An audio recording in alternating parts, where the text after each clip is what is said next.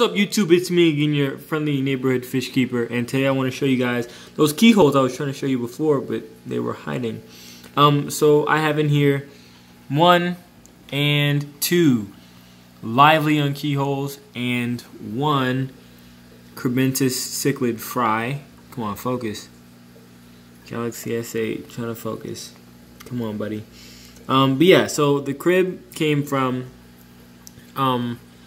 male and female pair that I had in a 55-gallon at the Murray house, and I just liberated 3 fry from one of their broods and put it in a shrimp tank, and this is one of the fry that survived, the only fry to actually survive to adulthood. In a similar manner, I raised a Danio fry, a zebra Danio fry. But anyway, here goes the keyholes, which are the point of this video. I'm really hoping to keep these guys for ever. And I'm really praying that, you know, I have a male and female and that they someday procreate. And if I ever see any other keyholes in the future, I'm going to buy them impulsively. I don't have a choice, really. But yeah, I think if ever there were 2 fish that might be male and female, I think it'd be these guys. This looks comparatively female or feminine next to this guy here, who even has a little bit of, come on, focus, a little bit of red trailing on his fins, if you can see it in this video.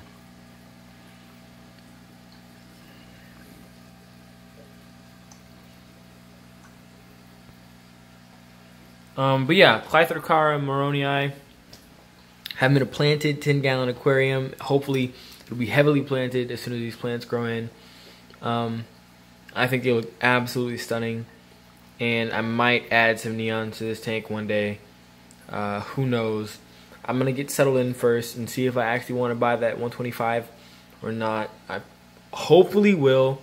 I'm definitely gonna talk to my roommates about it first, my housemates about it first. But if I can get that 125, throw it up in either the living room or the dining room, then I'll probably take down some of these tanks. Probably this one, not the cube, not this 10, probably not that 20, but this 10, this 20, and this 5 will go, and the 29 will probably go too.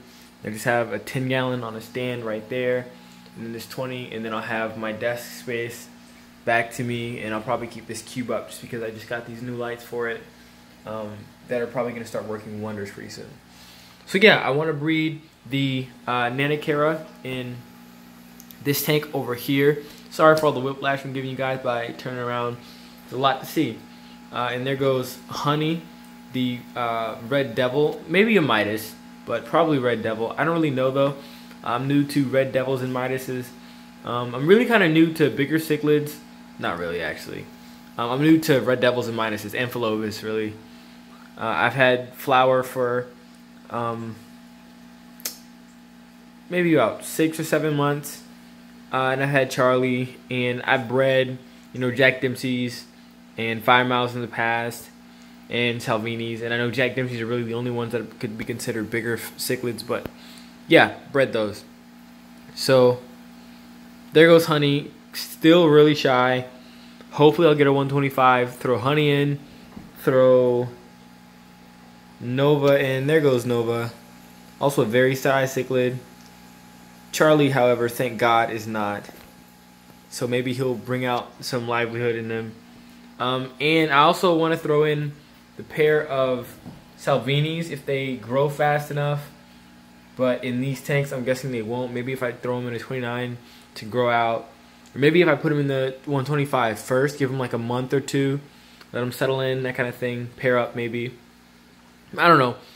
This is just the rambling of a hopeful fish keeper who ran into a little bit of money and is really burning a hole in his pocket. So the goal, if I have the patience, is to breed some fish first. I want to breed the Nanicara, and I want to breed the Cribs, and maybe even Salvini's if they, you know, grow fast enough, mature fast enough. Actually, while I'm at it, I'll show you guys the female Salvini. Watch Honey go away and hide. I'm sorry, Honey. That is a really beautiful fish, though. There goes the female Nanicara and the female Salvini. I'm thinking it's a female. It was in a tank of pretty much all male juvies. And this one, you see how it has the black marking on its dorsal, but it also has another one near the back of its dorsal fin. And I know that black marking in the center of the dorsal fin is a clear sign for Salvinis to be female, but given the circumstance, I'm not sure about this fish, but I was sure enough to buy it. Because it was the closest thing to a female I could find at the time. And given that, hopefully I'll breed Salvinis again. I'll breed Nanicara successfully this time, because I've had them, lay eggs. I've had fry from them, but I never pull, because I value parental behavior in cichlids, but not anymore. Well, I mean, of course I do still value it, but I think what I'm going to do is leave the mother in there, but I'm still going to pull some in the same way, and either put it in this tank in which I'm growing out endlers, or put it in some shrimp tank, or both probably, to better my odds of raising Nanicara successfully. So yeah, I'm going to grow out the crib, and I'm going to grow out the keyholes. I'm going to grow out the endlers and the Salvinis. I'm going to breed the Nanicara, I'm going to breed the cribs, and I'm going to keep looking, keep scouring the internet for a 125. So hopefully I'll have some good news for you guys in the future. Whichever one of these things pans out first, you guys will be the first to know. And thanks for watching. Oh, I have to mention this while I'm at it. I think this is like one of the coolest things ever. So this Salvini is just vicious. I'm not sure what his name is right now. A working title for him is Aragon, but that might change. I have to get to know a fish's personality before I name it, or at least I'd like to. And he just hides so much. The very vicious Salvini. Anything I put in with him, he'll kill. He'll kill endless live bears his size. I'll have females in there as dithers, and he just rips them apart every day.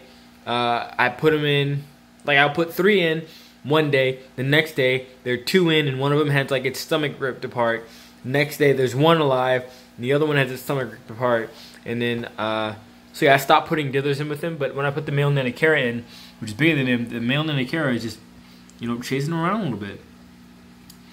The Nanicaras are really, or the GoldenEye Cara is really calm, really mellow cichlid. So yeah, he'll chase him a little bit. If the tables were turned, the Salvini would probably kill this male, but because the male is the bigger one, the Nanicara is the bigger one, the quote-unquote aggressor, this tank works. I really like it. The Nanicara is acting as a dither for the Salvini. Salvini's still well fed. And the Nanicara, I'm trying to get him more food. I'm trying to condition him to spawn. But yeah, and it's the same kind of situation in the other tank with the female Nanicara and the Salvini. It's just, I love doing that, putting baby big fish with adult nanos. Not really nanos, dwarfs. And this tank also works because the keyholes are bigger than the crib. If the crib were the bigger one or the more aggressive one, I'd imagine that the keyholes would get bullied out of food. But yeah, so that's everything that's going on right now. I have a pair of cribs in the 40 downstairs. I have these keyholes here. I have the Nanicara, and I'm growing out Salvinis, growing out endlers. Oh, mud crab. So I got a mud crab out of, I want to say the James, one of the rivers, one of Virginia's many rivers. And I put 2 of them in here. One of them died that exact same day, pulled out the body, all that kind of stuff. And that was I want to say 2 weeks ago. But, 2 or 3 days ago, I find this, which looks like a molted crab shell. So maybe there is still a crab in here, kicking it around, doing the do, finding food and whatnot. But yeah, thanks for watching, guys. I know this is kind of a longer video. This wasn't what I intended it to be, but it was kind of an all-around update on what's going on in my room. I have a lot of gallons of water going on right here, and I'm hoping that they'll all be productive in some way, shape, or form.